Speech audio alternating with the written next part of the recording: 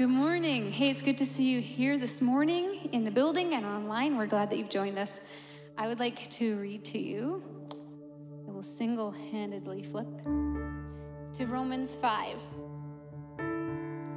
You see, at just the right time, when we were still powerless, Christ died for the ungodly. Very rarely will anyone die for a righteous person, though for a good person, someone might possibly dare to die. But God demonstrates his own love for us in this: while we were still sinners, Christ died for us. Since we have now been justified by his blood, how much more shall we be saved from God's wrath through him?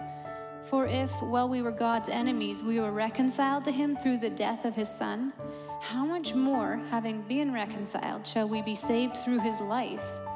Not only is this so, but we also rejoice in God through our Lord Jesus Christ, through whom we have now received reconciliation. So I've been spending quite a bit of time thinking about this over Easter and talking with our family and the kids, and it's amazing to me what God has done. So why don't you guys join me as we sing about it? Just one word, you calm the storm that surrounds me.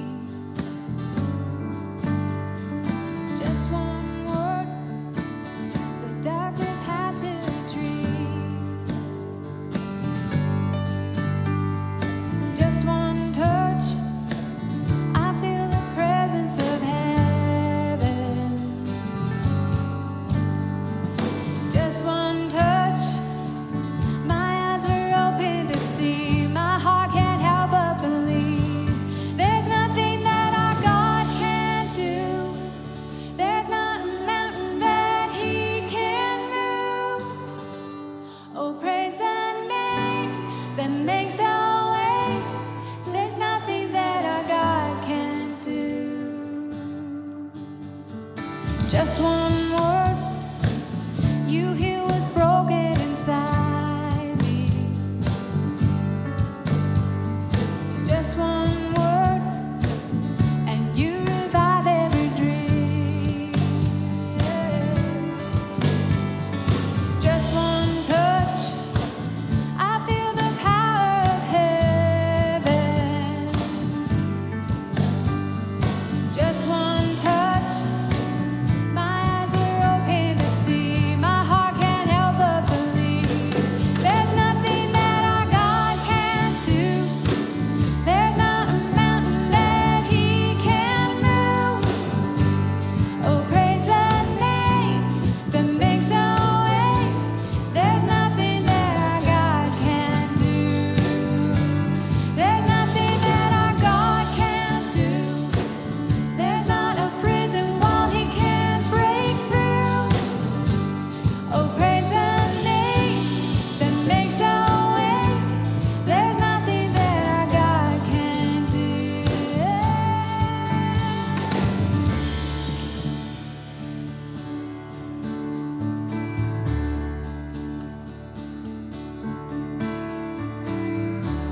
I will believe for greater things.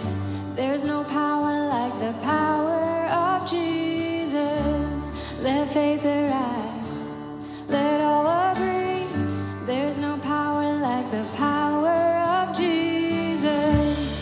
I will believe for greater things. There's no power like the power of Jesus. Let faith arise, let all agree. There's no power like the power of Jesus. I will believe for greater things. There's no power like the power of Jesus. Let faith arise, let all agree. There's no power like his power. There's nothing that our God can't do. There's not a mountain that he can't move. Oh, praise the name that makes a way. There's nothing that our God can't do. There's nothing that our God can't do. There's not a prison wall he can't break through. Oh, praise the name that makes a way.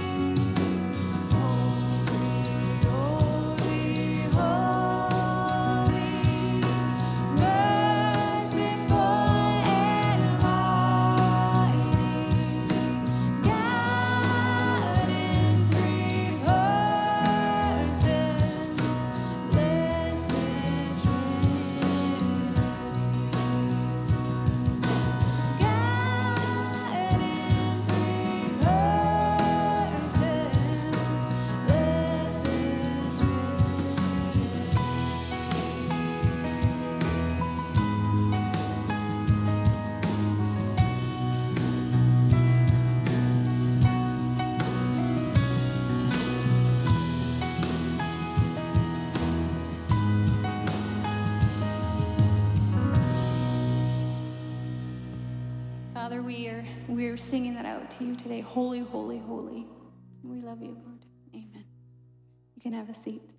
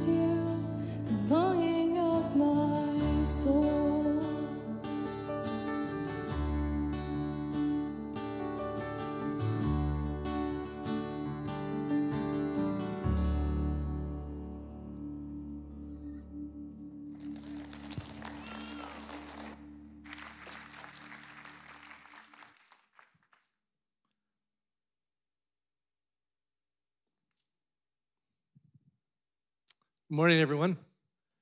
Good to see you here. Hey, Mitch, good to see you. You know what? I want to say a few things before I say something, and I just want to bring you up to speed on 2 or 3 issues.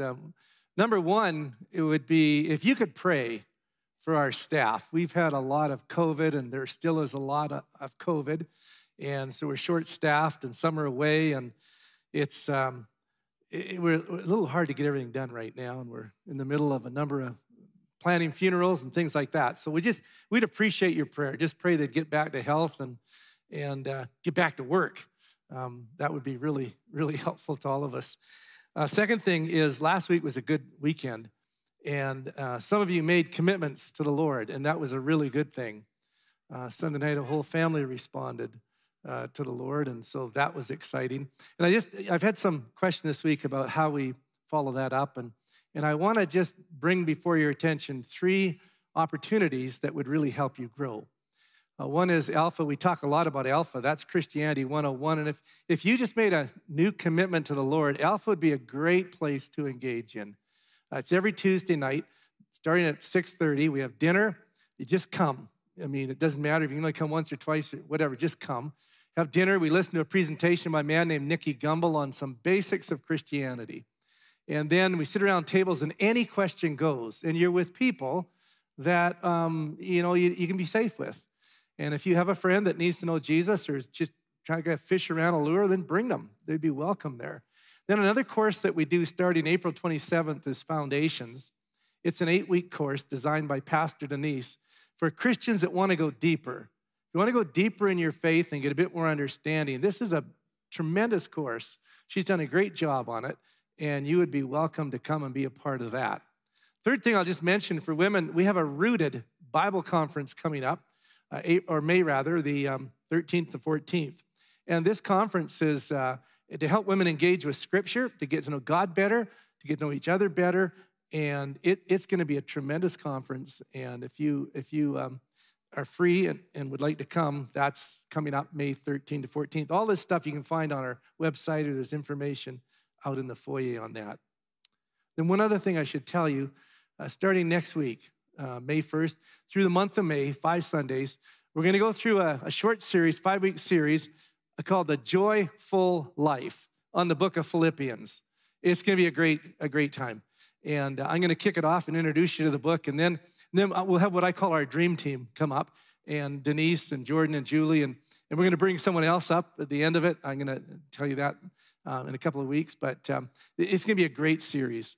And it's Philippians is a book that can change your life. It really can. It goes together with Lamentations, actually, if you would believe it. We can lament and grieve and at the same time have deep joy. We sorrow, but not like those without hope. And Philippians will be a great little study. What we're asking you to do, here's an ask, is that every week we would read through the book. So I'd like you to read through the book to get ready for next week. It's only 4 chapters long. Imagine if for 5 weeks, a whole church, every week read the book of Philippians. It would be transformative. And so I'm just going to encourage you to do that as we go through this little study. We did it once before in 2007, but this is vastly new and improved. That was like 17 years ago, and I had no idea what I was talking about. But these people, they have lots of ideas, and it's going to be really, really good. So that's what's coming down in May for 5 weeks. So today, what are we going to do? I want to take you back to the Sunday evening of Easter Sunday. And I want to talk to you about a story that Luke writes up about Sunday evening of Easter Sunday. Luke, by the way, is just a master storyteller. If you read Luke, you'll be riveted by his stories. I mean, he tells the story of the prodigal son.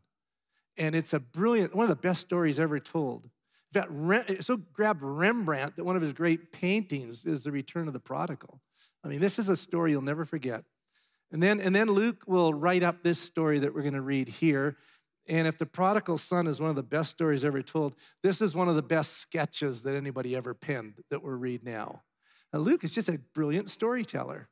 And so I want to read it to you, and I'm going to read the postscript to you as well, because it's actually part of the story and plays into it. So it's in Luke chapter 24, and you're all up to speed looking at the screen. I'm bumbling and fumbling trying to find it up here. So here it is. Let me read it.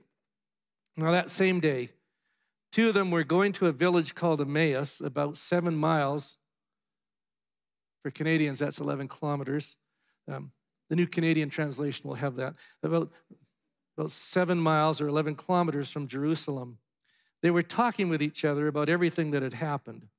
As they talked and discussed these things with each other, Jesus himself came up and walked along with them, but they were kept from recognizing him. He asked them, "What are you discussing together as you walk along?" They stood still, their faces downcast. One of them, named Cleopas, asked him, Are you only a visitor to Jerusalem and do not know the things that have happened there in these days? What things, he asked. I suspect he had a twinkle in his eye. What things, he asked.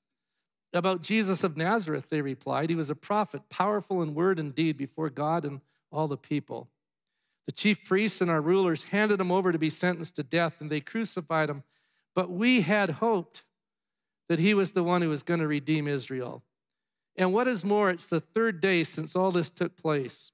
In addition, some of our women amazed us. They went to the tomb early this morning but didn't find his body. They came and told us that they'd seen a vision of angels who said he was alive. Then some of our companions went to the tomb and found it just as the women had said, but him they didn't see. He said to them, how foolish you are and how slow of heart to believe all that the prophets have spoken.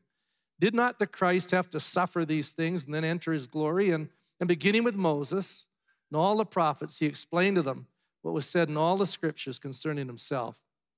As they approached the village to which they were going, Jesus acted as if he were going farther. But they urged him strongly, stay with us, for it's nearly evening. The day is almost over. So he went in to stay with them. When he was at the table with them, he took bread, gave thanks, broke it, began to give it to them.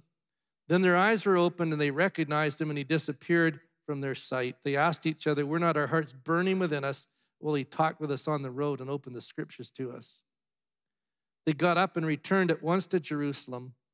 There they found the 11 and those with them assembled together and saying, it's true, the Lord has risen and appeared to Simon. Then the two told what had happened on the way and how Jesus was recognized by them when he broke the bread.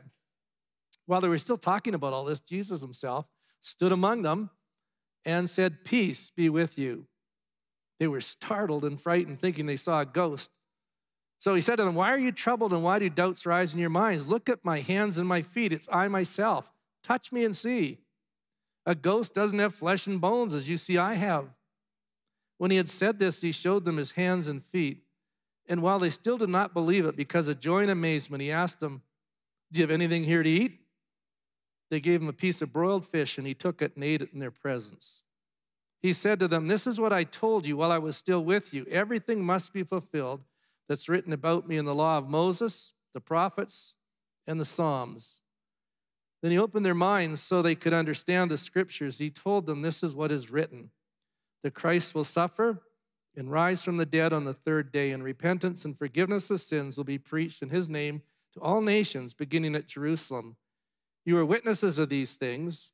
I'm going to send you what my Father has promised, but stay in the city until you've been clothed with power from on high. Just a great story. Takes place on Easter Sunday evening. Who are these guys, or couple? Cleopas is one that's named. It's guesswork about the other one. What we do know about both of them is they were insiders. They were insiders. They had been in the room with the disciples when Mary and the others came from the tomb and said the tomb's empty. It's clear they were insiders. They had seen Jesus, been with him, part of the larger group of disciples. That much is clear. I would guess, and I think it's a good guess, although a lot of the learned people don't agree with me, but I think the other one would be Mrs. Cleopas, wouldn't you? I mean, after all, they went to the same house. They lived in the same place. If you come to my house, if I invite you for dinner, not all at once, but if I did, I wouldn't make dinner. Because if I did, you wouldn't come back. Somebody made dinner at that house. My guess is we're talking about a husband and wife, disciples, insiders, on the road from Jerusalem to Emmaus, Easter Sunday evening.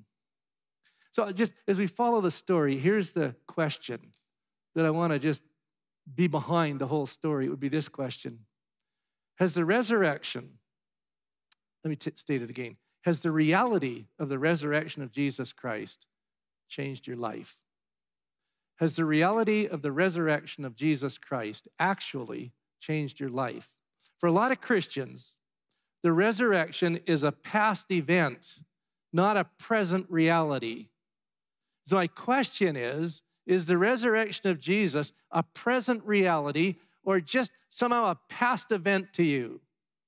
That's a question that I think is demanded by the story that we read as we walk through it. And I just want to walk through it with you and keep that question in mind. Has the resurrection of Jesus Christ really changed my life? Well, you got these two disciples. They're on the road to Emmaus, 11 kilometers. They start out. They probably don't get too far out of Jerusalem, and a stranger comes up behind and joins them. And it's quite clear that they are not wanting his company. They don't engage him. He has to engage them. In fact, their response is rather rude. They're two people that are just in trouble. They're in trouble. But it's Jesus, and they don't recognize him, which raises this question. Why do you think Jesus spent 40 days before he went back to heaven appearing to his disciples? Why do you think he appeared to them and to Peter and to the whole lot? One of the reasons would have to be for therapy. For therapy. They were all in trouble, every one of them. Either locked behind closed doors in fear and trembling, or overcome by guilt and failure and sin like Peter. He couldn't get over the train wreck he'd had when he denied Jesus 3 times. He was in trouble. These people were in trouble. These people were discouraged, dismayed, depressed, bewildered, confused. They were in real trouble. And one of the reasons Jesus came back was for therapy, to put them back on their feet, to put them back on their feet. That's what he did with Peter, wasn't it? Peter, you remember Peter, he meets Peter, and it's by the lake after Jesus has been raised from the dead, and Peter, he hasn't figured out, how he would ever process what he just did. And then he's face to face with the person he denied, and Jesus takes him aside after breakfast by a little fire and asks him 3 times, Peter, do you love me? To mirror the 3 times that Peter denied Jesus. And he restores Peter. And he not only forgives him, but he gives him a brand new past. When Peter denied Jesus, it was over a charcoal fire. He would never be able to go camping again without remembering he denied Jesus. But Jesus restores him over a charcoal fire. He'll never see that fire again the same way. He put him back on his feet. That's what he's doing here. He's going to put these disciples back on their feet because they're in trouble. And they're actually a perfect picture of the way we sometimes are, even post-resurrection.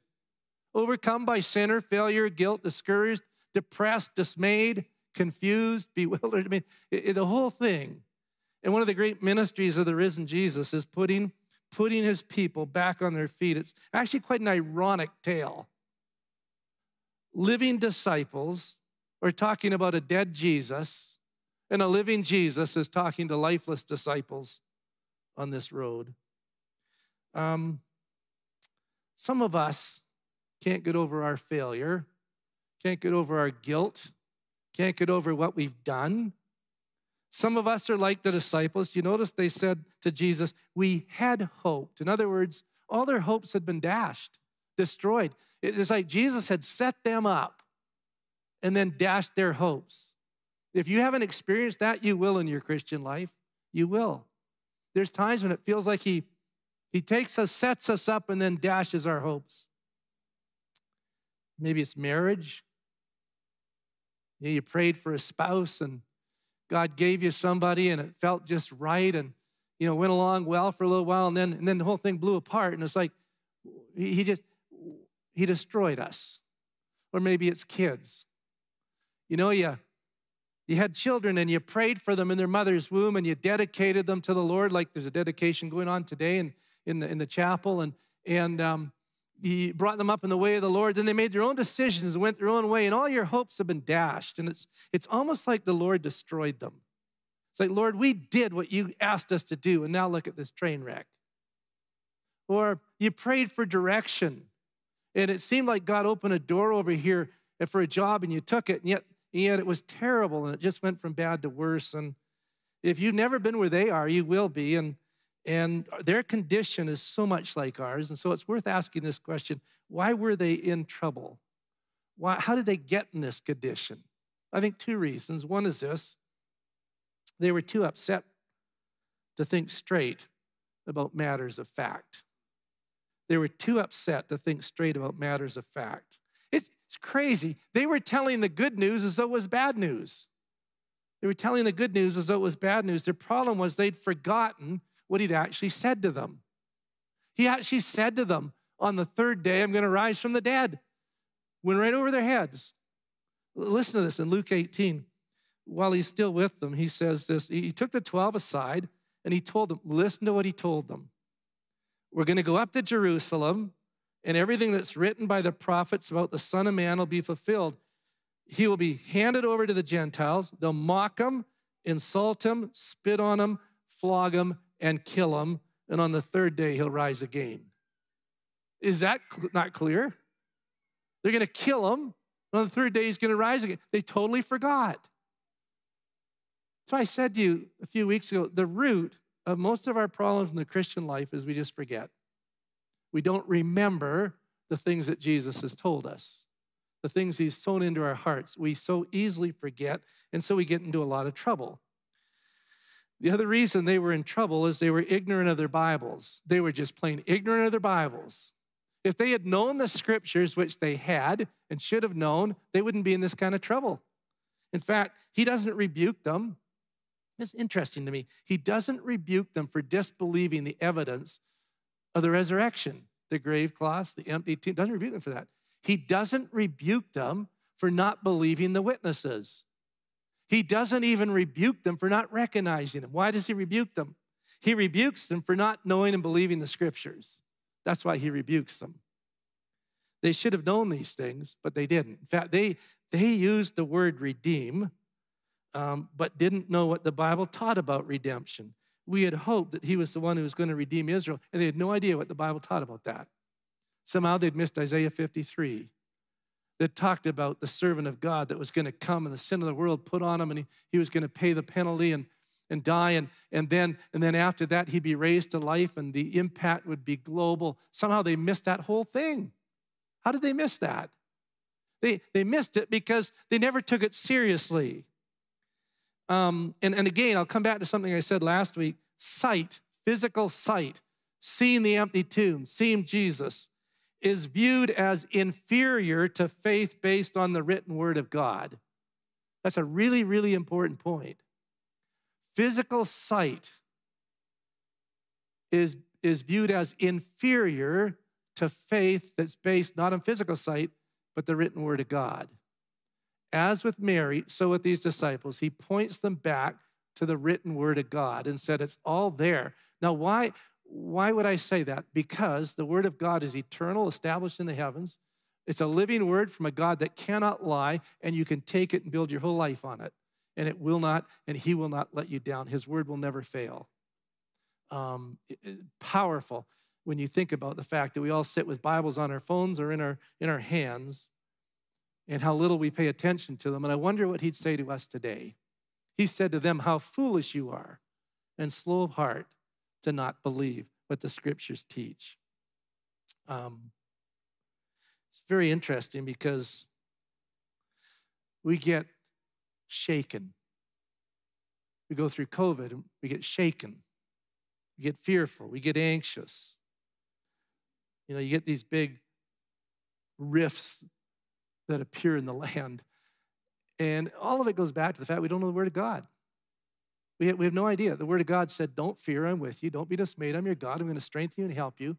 And we get more of our information, even as Christians, from some blog or some doctor than we do from the written word of God that will tell us from beginning to end that God is sovereign, in charge, knows what he's doing. He's going to finish the work he's begun in my life, and I can trust him with all of my heart. It's not rocket science what we're into. But the enemy will do anything and everything to distract us from the word of God, which is the sure foundation for the times in which we live. And I know, I've said this before, and I believe with all my heart, someone said, what's the greatest challenge you face at CrossRoads? Or what's the greatest challenge the church faces? You know what it is? It is to get our people to read the word of God. and actually believe it. It doesn't matter if we have 10,000 strategies on how to reach Red Deer for Christ. If we don't know the Word of God, we'll have nothing to say to them, and we'll have no desire to go. That's the greatest challenge we face. You say, well, how do you know that? Well, I know that because I know the people of CrossRoads. And we did a survey here not that long ago, and you know what one of the questions on the survey was? How many times do you read the Word of God a week? What do you think one of the common responses was? Once in 7 days. And I thought to myself, once in 7 days? If you don't read it 6 days, why would you read it on the 7th? Like, it doesn't make sense to me. Then I thought, oh, then a light bulb came on. I think I was in a coffee shop. A light bulb came on. And the light bulb moment was this. Oh, we read it when it's on the screen. But that will never keep you when life hits. They were in trouble because they didn't know the scriptures. You know, I said this to a group of denominational leaders that I was talking to this week about their churches. I said, one of the issues that we're all facing right now is this whole issue of how do we manage and get through COVID. And I said the thing that struck me was a line from Jeremiah where Jeremiah says, God says to Jeremiah, if you can't even run with men on foot, what are you going to do when I ask you to run with horses? If we can't handle COVID without having our faith shaken and our body divided, what would we ever do if there was real persecution? If it really hit, what would we do? We'd disintegrate. It comes back to reading, believing, obeying the Word of God. That's the solid foundation, and that's where they were in trouble. And he rebuked them for it, actually, and I wonder if he wouldn't rebuke us for the same thing. Well, so my question, has the resurrection really changed us? Let me ask you this question.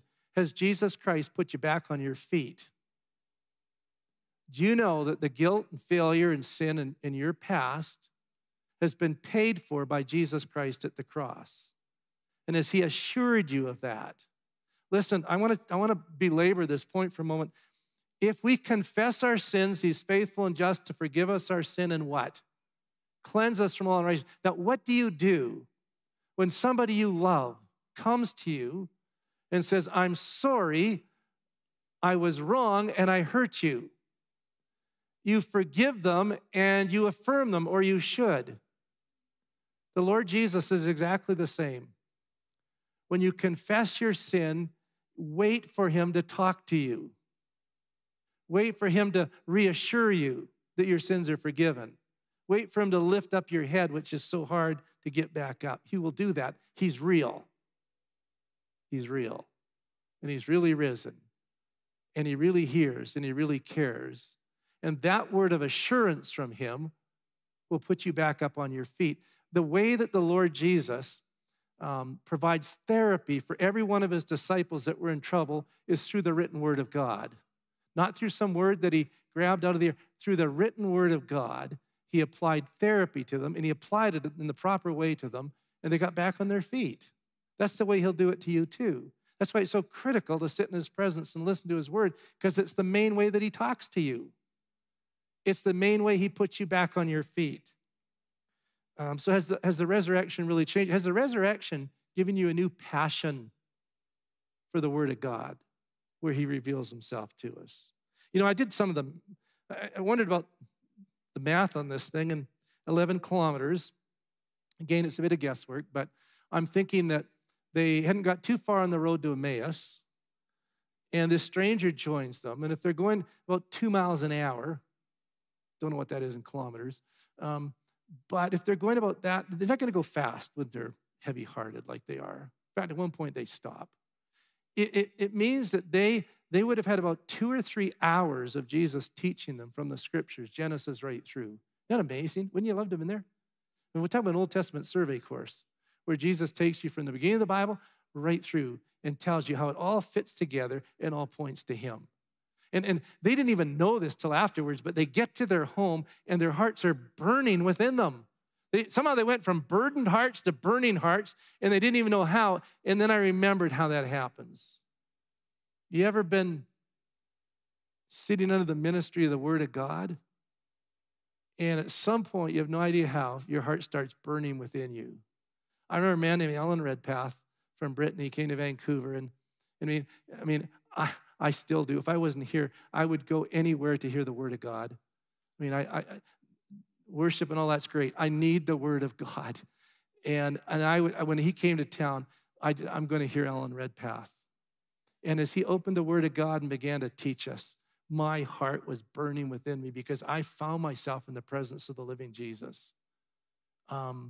It's a wonderful thing when that happens, and it happened to them. And so they get to where they live, and Jesus makes as if he's going to go on. And they say, hey, time out. No, come and spend the night with us. I think a couple of reasons. One is dangerous out there in Palestine at night on those roads. Still is, was then, still is today. There's wild animals, there's criminals, there's you can't go on in the dark. You better stay with us. But also, they were so intrigued with what he was teaching them. They wanted to hear more. And so they took him in and they had a meal. And then the whole text slows down. It's beautiful. When he was at the table with them, Luke's going to just slow this thing right down. He took bread. Then he gave thanks. Then he broke it. Then he began to give it to them. Then their eyes were open and he recognized them. And they recognized him. Isn't that cool?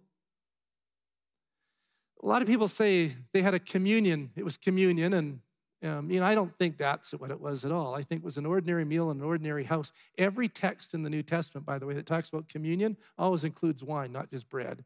Some of the terminology is the same, but the table became the place of the presence. The table became the place of the presence. I wonder what it would be like if we expected that Jesus would show up at our dinner tables, that we would fellowship with him. Isn't that why we pray? Lord, thank you for this food, and we welcome your presence at this table. What if we got back to something we got stuck with this whole idea of hospitality with COVID, but maybe we can get back on track. What if when we brought people in, we actually expected that when we sat together over food, Jesus might show up and warm their hearts? In Luke, another way of looking at Luke, I thought of a series of sermons sometime on Luke, but it won't happen, called The Hospitality of God.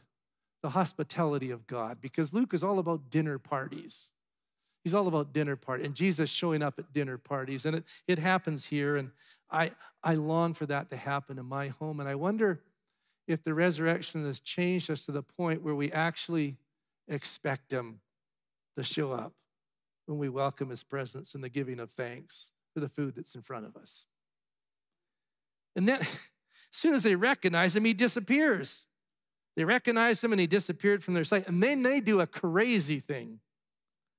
They go right back on the road. They get up and return at once to they told Jesus not to do that. Now they do that. Why? They were completely changed. They'd seen Jesus. There was a confidence and a courage that you couldn't knock out of them. They went all the way back in the night, traveled through the night to Jerusalem. What would it be like if we really believed that he was real, that he was raised from the dead, that he was going to work with us tomorrow morning or going to school with us? What if we really believed that? What would change? That's how the resurrection changed them. They weren't afraid of anything because they knew he was with them. They weren't afraid anymore. It's a radical transformation that takes place here. So has the resurrection changed you to that extent that you actually believe he'll be with you tomorrow, and whatever you're facing, he's adequate. He's adequate. Whatever you face, he's adequate. 11:47. I got time. Just remember a story, true story I read about some people in South Africa, friends from South Africa here, and they ordered a Rolls-Royce Silver Shadow from Britain, had it shipped down, brand new Rolls-Royce Silver Shadow. And as what you do with a new car, they went through the manual and they looked at everything, and the only thing that wasn't in the manual was the horsepower of this thing. And if you're going to spend that kind of money, you should know how much horsepower your Rolls-Royce Silver Shadow brand new has. They couldn't, so they emailed London and said, they gave the car and the serial number, and please email exact horsepower. A day later, they got an email, and it was one word: adequate. Adequate. You know what the Lord would say to you? You need my help tomorrow. You're in way over your head. He'd say, I'm adequate. I'm adequate. You got health issues. You got financial issues. You got to make adequate. What difference would it make if he was real and you actually believed that he was present with you? You'd pray all the time.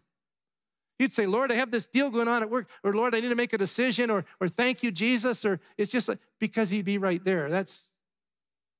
I wonder if for us often the resurrection isn't just a past historical event that we celebrate on Easter Sunday, but maybe not a present reality today. This is the day we need him. Well, that's that. I love the little postscript. Do you mind if I take 10 more minutes and just tell you about the postscript? I just need 3 people to say yes. That's a quorum. I got it. I know it. We're done. We're good. And if I need another 10, I'll come back to you, but just hang on. So this little postscript is beautiful. While they get back and they're telling all these guys, yeah, he really is alive. And then it says, Jesus stood among them. He just showed up. He just showed up. And as I read that, I thought, here's how the resurrection can change our life. Yeah, he can put us back on our feet. He can give us new confidence and courage. When I read this little postscript, the resurrection changes, or ought to change, the way we relate to other people. It ought to change the way we relate to other people. Think about that. What are the first 4 words he says when he walks in the room? Peace be with you. Does that not blow your mind? These guys are crazy. These guys have betrayed him. These people have let him down all over the place. And he doesn't come in and say, hey, what are y'all doing locked behind closed doors? He doesn't come in and say, hey, why did you let me down? He doesn't come in and say, why did you disappear when I really needed you? What were you thinking? No, he just comes in and says, peace be with you. Now, that stopped me in my tracks. It reminded me of John 21, where he walks onto the beach, a bunch of other disciples and Peter, and they were in a bad way. He could have nailed them. And you know what he said, first word out of his mouth? Friends. Let me tell you what God is like. He's like Jesus. You think because you failed him and you've sinned so bad that he could never forgive you again? Because you've done it the 400th time? You think that he doesn't have any time for you? Because of what he did on Good Friday, he can walk into your room and the first words out of his mouth will be, peace be to you. Hey, that debt, I paid that debt. Finished. As far as the east is from the west, return to me with all of your heart. That's what he would say. Peace be to you. His words were warm, connecting, calm, belonging. His words set the tone for the conversation. His words set the tone for the conversation. What would happen if the first thing we did, we met somebody, was set the tone by setting the table that way? Hey, friend, peace. You know, I'm glad you don't know me Monday to Saturday. I'm not that nice a person. It takes me a while to get nice for Sunday, but you should see me driving. It's terrible.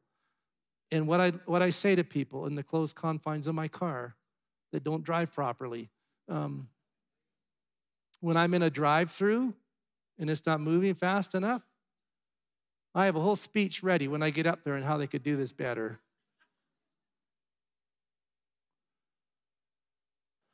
And I wonder often, Lord, help me set the tone of the conversation much better. You got a lot of work to do with me, Lord. Ginny was away one Sunday a few years ago, and Sundays, I just got to tell you this. I'll just be honest with you, and you can fire me. I'm not much use to you on Sunday afternoons. If you need me, call Stu or Ken or somebody. Don't call me. When you've stood up here and talked for 2 times, you feel like a wreck. You feel like, man, Lord, can you just give me one more chance to redeem myself? You all often feel like that, And so I just want to hide. Ginny wasn't there to debrief with, so I found one of my place I often go to for lunch here when I'm on my own, and a place I can hide, and I was having lunch and never seen the waitress before, and she wasn't very good. And I wasn't very good. It's kind of like a perfect storm. And by the time I was ready to leave, I had a speech, and there was no tip, nothing, zero. And she came back with the bill, and she put the bill on the table, and she said, "There you go, Pastor Dan, see you in church tonight." Oh. Her tip went from 0 to the best one she ever had. It was unbelievable. I thought, Lord, help me lead like you do. Help me set the tone of the conversation. Peace be with you. He's brilliant the way he does that. He just draws them right in. What if we related to people that? That's one way that resurrection could change us. And then I chose another word, presence. Just presence. I mean, when you read the story, he's so present to them. He's so present to them. He eats with them. He shows them his hands and feet. He says, touch me, see, feel me, it's really me. He reads their hearts. Why are you troubled and why do you doubt? He was all there, fully present, engaged, whatever you want to say. Maybe you've had moments like that with Jesus too, where it just feels all of a sudden he's so present. He's listening to everything you say, and he's responding to it. And it's amazing. We're meant to take that out and live it out in our relationships. We're called to be present to the people we live with, the people we work with, the people we relate to, the people we see. How many times in my marriage have I heard the words, "You haven't listened to a word I said"? I know you haven't heard that, but I have many times. And it's usually just when she said something, I missed the whole thing, and I ask her a question about it. You haven't heard a word I said. Not present. Jesus was present to everybody. When I went through the Lord's Prayer, I read a lot of books around the Lord's Prayer to try and get into it and understand it, and finished the whole series. And one of my best friends in England, Alan Palmer, after the series was over, he said, "Hey, you should get this book on the Lord's Prayer. It's really good." I said, "Well, thank you. I needed it a few weeks ago, Alan." But I bought it anyway, and it's called Living the Lord's Prayer. It's by Father Albert Hass, and he's a Catholic writer, a great writer, and I'm learning lots from it. But he has this great story in it. And do you mind when I tell you these things? I just read them, and I thought, maybe if they help you, well, if they don't, then just whatever.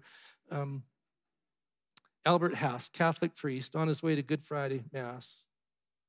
He said, on that Friday, so many years ago, Good Friday, I finished shopping at a sporting goods store in downtown Chicago. Since it was getting near 1 o'clock, the time the Good Friday service was to begin, I'd have to walk fast to get to the church on time. As I left the store and started down the street, a beggar approached me for a handout. "Hey, mister, how about some change for food I haven't eaten in 2 days?" Albert says, I could tell by the alcohol in his breath that he was telling me a half-truth. I pretended not to notice him and quickly stepped up my pace. After all, I was the priest and I had to get to church on time. But after I'd walked about 30 yards, something told me to turn around. I looked over my shoulder and froze in my tracks. There was Jesus standing where the beggar had been. And though the street was crowded and I was 30 yards away, I heard the Lord say to me, "Albert, you couldn't give me some change, not even on a Good Friday?"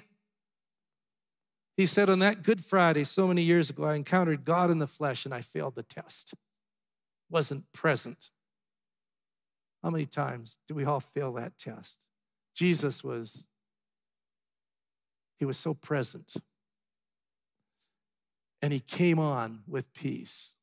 But there's another word, and I chose another P to alliterate it for you. It's the word power. It actually occurs in the text.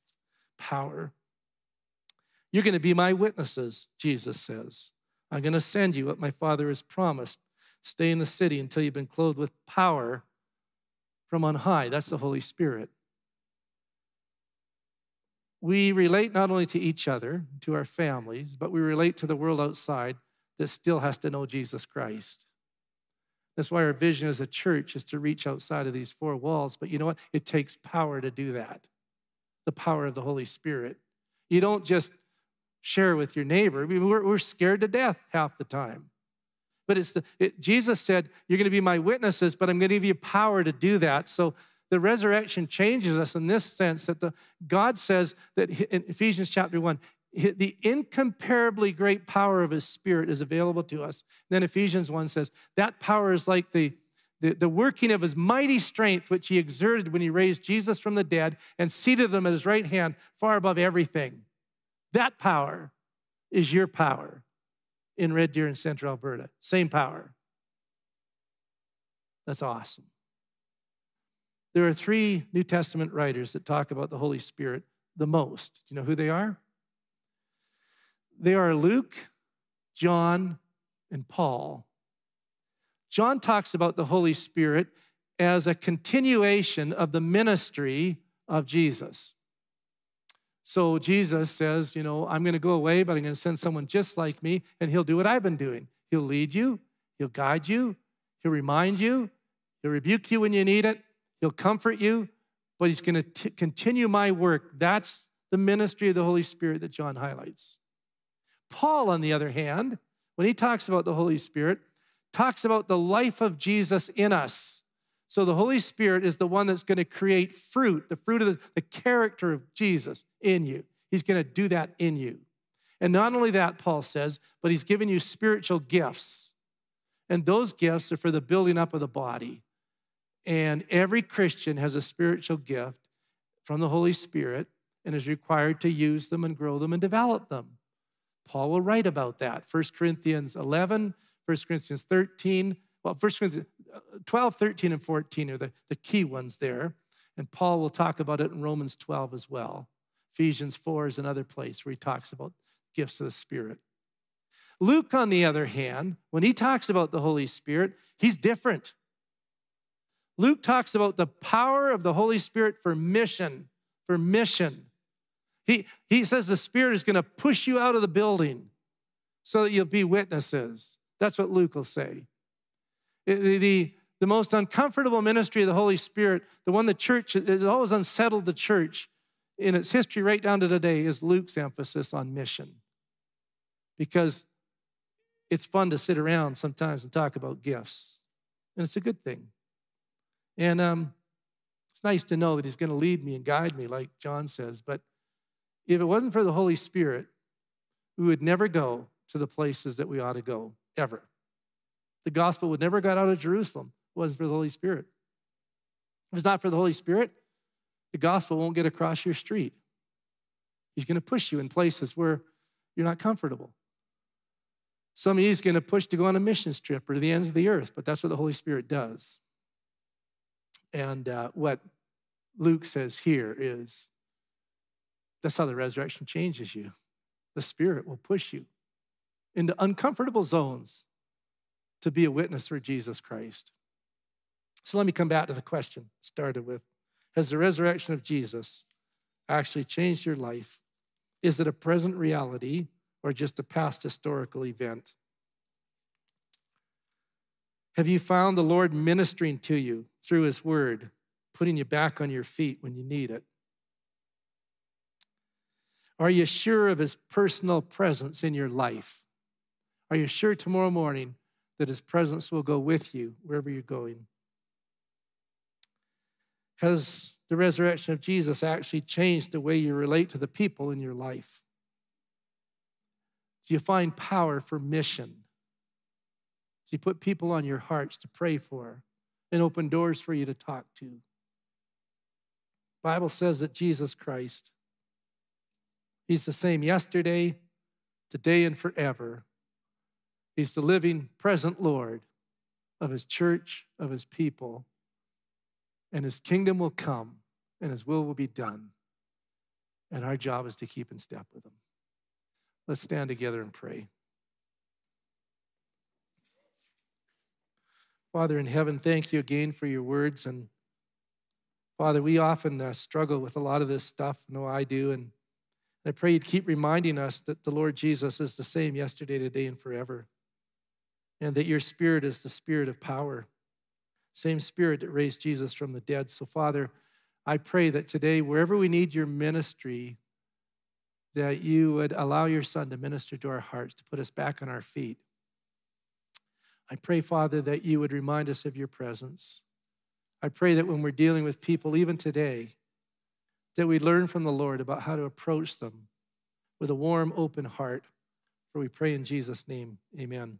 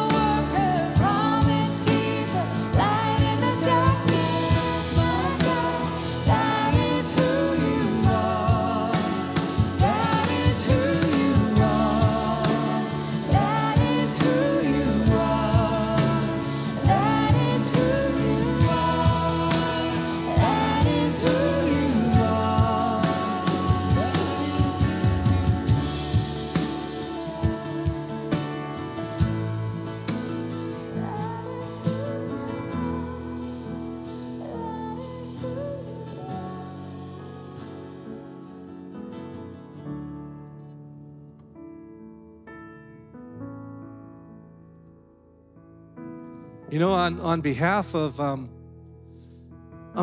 Lord Jesus, thank you for coming. You have no idea how much it means to his heart that you showed up today. Some of you were not feeling like coming, but you came. Some of you drove a long way to get here. Some of you had all sorts of stuff to deal with, but you showed up, and it means so much to him, so much to him. It warms his heart as he moves amongst us when people worship him, when we come under his word, when we go out to serve him. Like, of all the things that you could be doing on a Sunday morning, you showed up. And you need to know, he's thrilled. He's thrilled. And I just want to pray as we leave. You know, up here after, as we always do, we'll have people that'll pray with you. Maybe you need to get back on your feet. They'll help you talk to the Lord, and he'll put you back on your feet. We're going to pray. We're going to worship in here. We're going to fellowship out there. Like, you don't have to run off. But just want to pray for you as you go today. Father, I pray for all these people here today. Lord, they came because you mean something to them. Father, they came because they want to say thank you. They came because they want to worship you. They came because, again, they need to hear your powerful word. And Father, they came because they want to get new strength to go out and serve you this week. And I pray you would bless them and keep them for that. Father, there's people here today that they're bewildered about life. And I pray that you would assure them of your presence today, that you would go with them. Father, there's people facing health issues. I pray you'd let them know that you work everything together for good to those that love you, and that in the end, not a hair of our head will perish, because we put our trust in the one who's called the resurrection and the life. Father, they may need new strength. I pray you'd renew them. Father, you're still the healer. We pray you'd stretch down and you would heal people. Father, you're still a restorer. Would you restore people? You're still the one. You're still the one that we love. And I pray you'd receive that gratitude and love of our hearts today. And Father, I pray for all these people that today you'd make your face shine upon them and be gracious to them. That you'd turn toward them with those 4 words, peace. Peace be unto you. So Father, it's with our faith in your Son, Jesus, trusting in the leadership of the Holy Spirit this week, that we go out to serve you and to live for you alone. We pray in Jesus' name. Amen.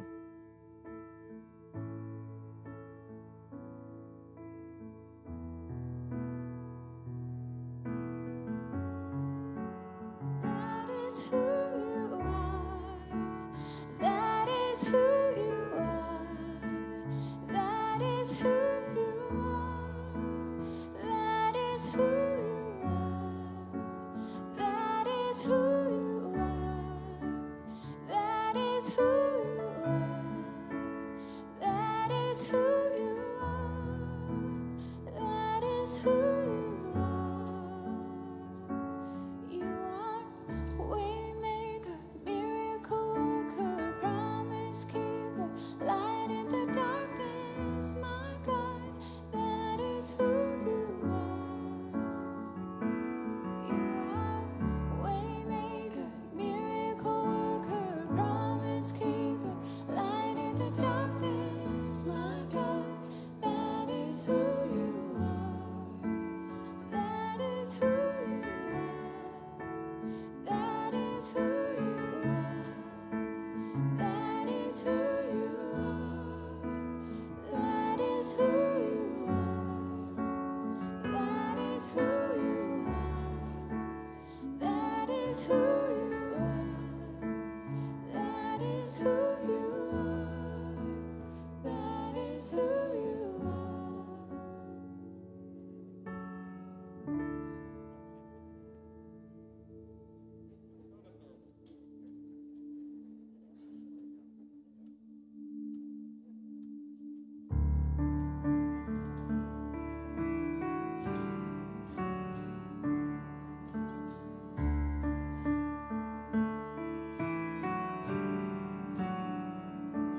In the darkness we were waiting, without hope, without light, till from heaven you came running.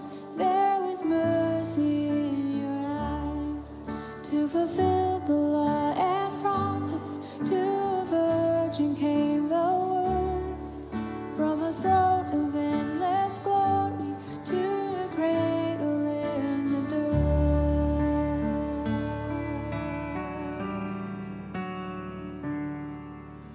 Praise the Father, praise the Son, praise the Spirit, three in one. God of glory, majesty,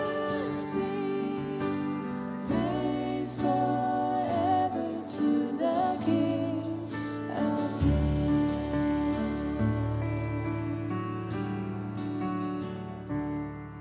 To reveal the kingdom coming and to reconcile the lost, to redeem the whole creation. You dare not despise the cross, for even in your suffering you saw to the other side, knowing this was our salvation. Jesus, for our sake you died.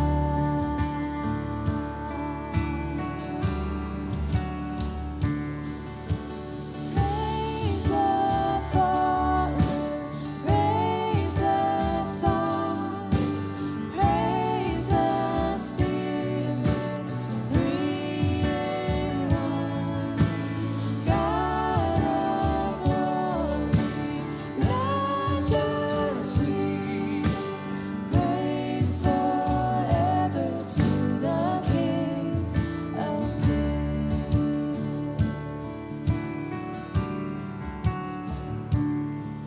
And the mountain that you rose, all of heaven held its breath, till that stone was moved for